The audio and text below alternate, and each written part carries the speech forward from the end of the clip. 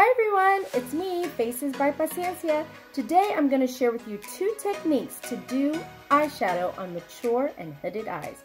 Keep watching. Alright, here's the first way to deal with mature eyes. The first look is going to be fairly simple and you can use this technique with any color. I'm going to use a dark green and a gold so that you're able to really see the difference. So here's the first way. You want to take a matte eyeshadow, any color, and you want to put that all over the base. Try not to bring the color up.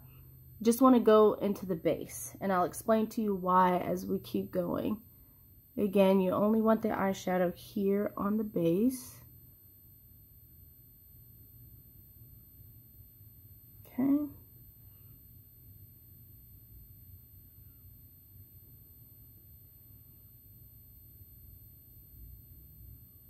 Okay, so it's all over the base. And then what you want to do is take some gold or whatever is your other color. You only want to place it here in the front, right in the tear duct area. You see how it like automatically like opens my eyes? I'm looking in the mirror over here, but you see how it just opened my eyes immediately? So when your eyes are mature or they're hooded, they tend to look smaller. So the idea here is to open the eye and also to make wrinkles less visible. So we're gonna add a little bit more. And if you have flyaways like this, you can just take a brush there and wipe it away. And then you want to take whatever color you have in the inner corner and you just want to bring it a little bit in. So you stop about right there. So can you guys see that? You want to stop right there. And it's something that you don't want to be too obvious. You just want it to be light and you want it to be you know, kind of a little bit of, like, just to open your eye, like a little touch, but you don't want it to overpower. Go back to your color. Again, the whole purpose is to open the eyes. If you have super small eyes, I only recommend you staying here on the outer corner and stopping about right there. It's to create the dove-like shape. If your eyes are small, again, let me say this, if your eyes are super small, my eyes are not that small, but if your eyes are super small, you want to stop about right here. Do not bring the shadow in closer because you'll create that open look towards the edge. You'll bring them out towards the bigger portion of your eye, okay? But since my eyes are not that small, I'm going to bring the color in, across, and you guys will see the effect. Take a clean brush and you want to just get rid of the harsh lines, sweep it away. Now to make this look a little bit more uniformed, a little bit more smooth, you want to go into a skin tone eyeshadow. It needs to be the exact skin tone because you want to kind of blend the shadow away. So you see how this is really smooth? We're going to create that same effect here, bringing it all the way up to the top, and you want to just smooth it. Instantly, you have a color that's not as harsh anymore.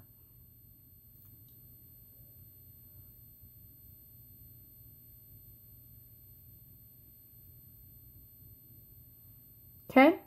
Once you've created that smooth blend area, I personally, if you look over here, there's a little bit of like orange or like a coral pop. I personally think that a color that is bright, you could use colors like orange, you can use lime green, you can use coral, you can use any kind of browns, terracottas to kind of pop open the skin. This is a good technique for all skin tones. So I'm going to go into those colors now and I'm going to just cause it to lift. And I don't want to bring it into the eyeshadow, I just want to keep it right above.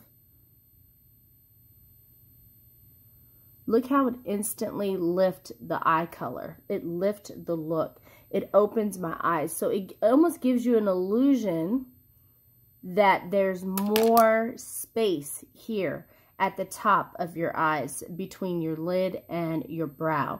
Because what you're trying to do with a hooded eye or mature eye is give the illusion that there's more here. Because usually you're dealing with some situations like this. So you avoid all of that by opening up. So I'm only giving you 2 ways. There are more ways to deal with mature eyeshadow looks. There's a couple of more techniques depending on the situation on the eyelid, but this is just 2 simple eyeshadow rules that you can follow so that you are not bringing attention to your wisdom. As we say, we want the wisdom, we just don't want to bring attention to it, okay?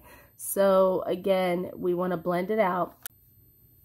Okay, so this is simple. This is look 1. Again, here's the rules. You want to put a highlight color or a color that opens the eyes towards the tear duct on the inner portion of your eye, and you only bring it to about 1/4 of the way here, not all the way.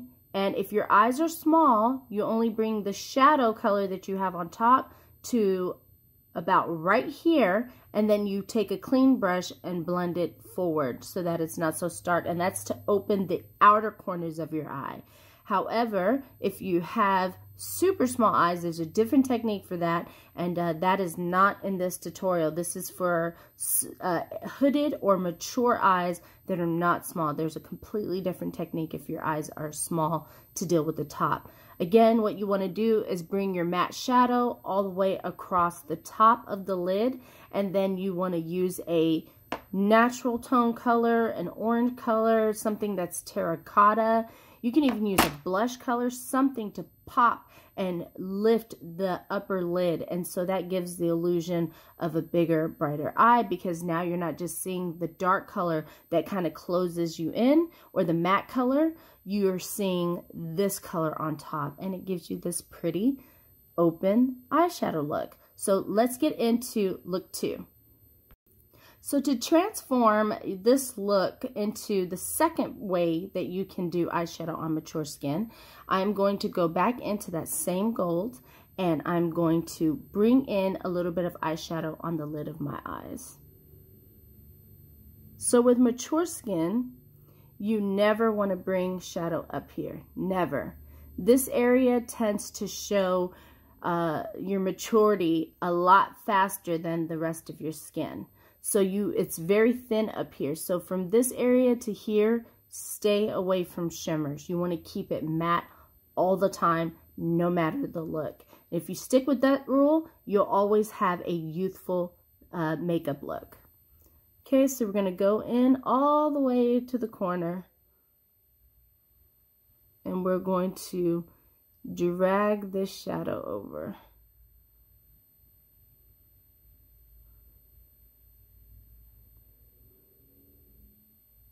Now, here's the trick. I am not going to bring in the shadow the entire way. Not at all. You don't ever want to do that. You want to keep the shimmers at a minimum, and you want to keep the shimmers at bay. So,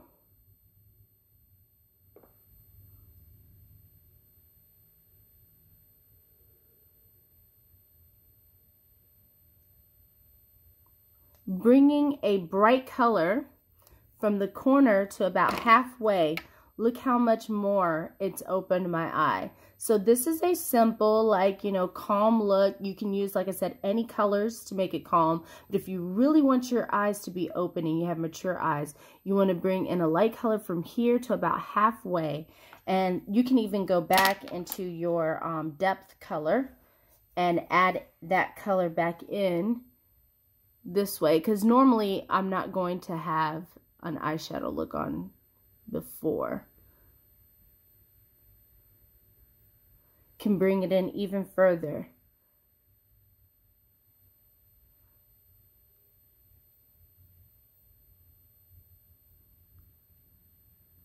So from the tear duct to about 1/3 of the way, you're going to have your highlight color. And then you use your darker color towards the edge and around the outer corner. But look at the difference. Look how much more open your eye is. So look what I've done. I've kept the shimmer off of the top completely.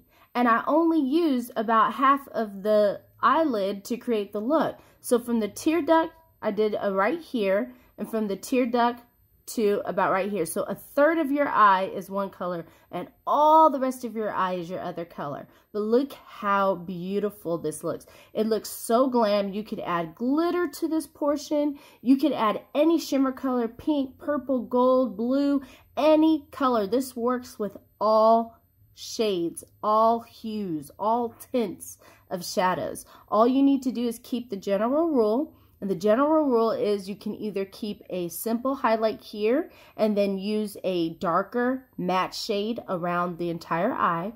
Or if you really want to glam it up, you add a shimmer color from the tear duct to about a third of the way, and then you use the matte colors from the outer corner to the upper portion of your lid. So I'm going to finish the other eye so that they're even and you can see the finished look. Be right back. Alright, so I have added the color to the other eye, and you can see how these two different techniques come out absolutely beautiful for hooded or mature eyes. And I am going to zoom out now so that you can see the finished look. I hope you guys enjoyed this tutorial on how to do makeup for mature and hooded eyes.